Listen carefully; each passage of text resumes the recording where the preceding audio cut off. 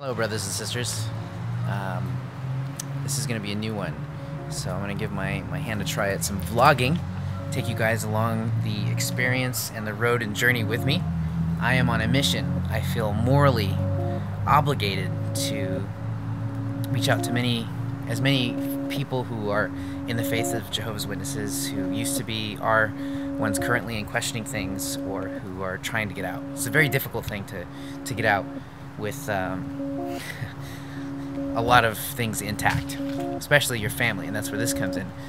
I only have a handful of family members left in the faith, and that's the only family I have left. The family on the other side of the family wanted me aborted when I was born, so I don't even talk to them. They made their opinions loud and clear years ago, so I have my answer. There's no reason for me to stick around. But my mom, she is still very much in the faith. She's very much a do-gooder, and I love her to death. However, her cell phone is dead right now. It's very hard to get a hold of her, and I've been trying to drive out and see her. She lives about an hour away from me, and it's been very difficult to find her. So the first 3 times, couldn't find her at home, whatever, cool. The 4th time I went out there,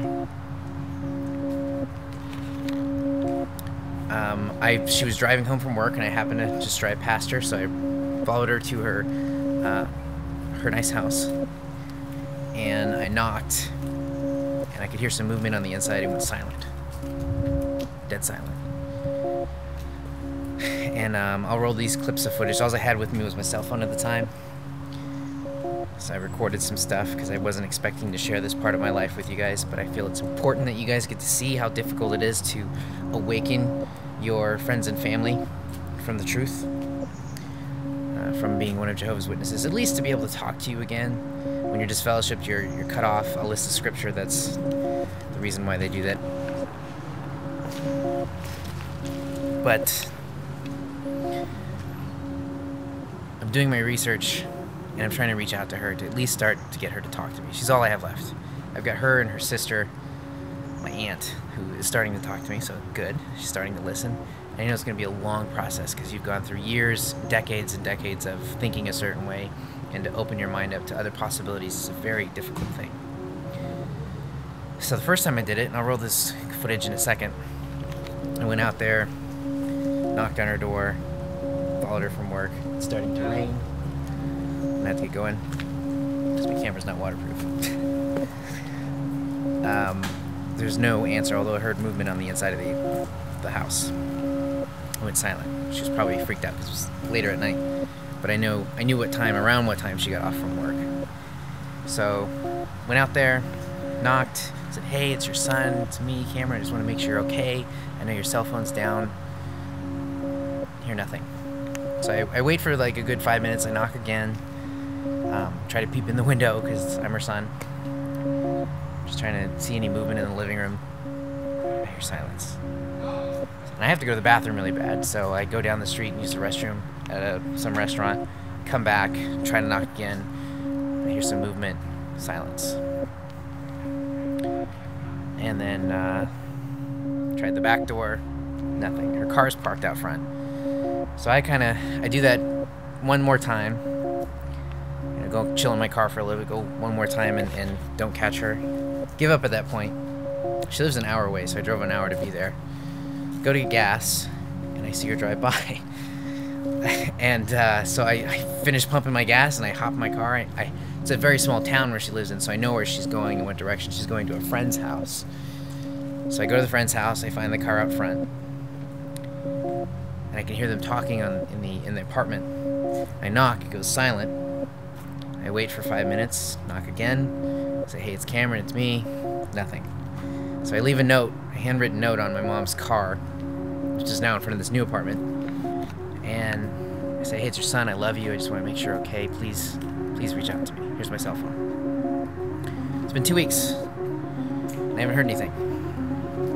Even my aunt is worried. My aunt is the one who's starting to talk to me and starting to listen a little bit, so I can try to awaken her on the truth about the truth. It's been really disheartening, and however this turns out, whether it turns out amazing and beautiful and I'm able to awaken her, or maybe I lose her forever, I know if I don't do anything, she's already lost. So I have to try. And it's important for me to share this with you guys. I was not going to share this with anyone, but it's now becoming more apparent that people aren't really aware on the outside of what this does to families. It's really scary. Didn't expect to be doing this. But the positive is I want you guys to check out some more of my videos. I've got some that I'll link at the end of this video about how to make friends when you leave the faith. It was a very difficult thing for me to learn how to do. How to cope and recover after you've left your faith. I've had a lot of comments come in that want me to go in depth on both of those two topics. I'll be coming out with some new videos soon on the progress of whether this turns out amazing or very sad with my mom, and why, leaving Jehovah's Witnesses, why I left, and coming out with a video series on each topic of some biblical questions that are not biblical from the Jehovah's Witness point of view, or rather Watchtower,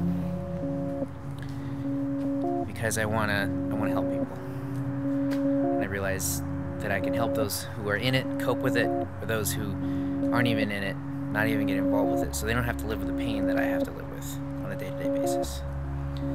So brothers and sisters, stay positive. Life gets better. Hang in there. Even though it's tough, sometimes it's a roller coaster. It really does get better. Make sure to subscribe, like, and comment, especially if this is helping you in any way, or if this has inspired you in any way, or helped you out, or anything helpful in this video.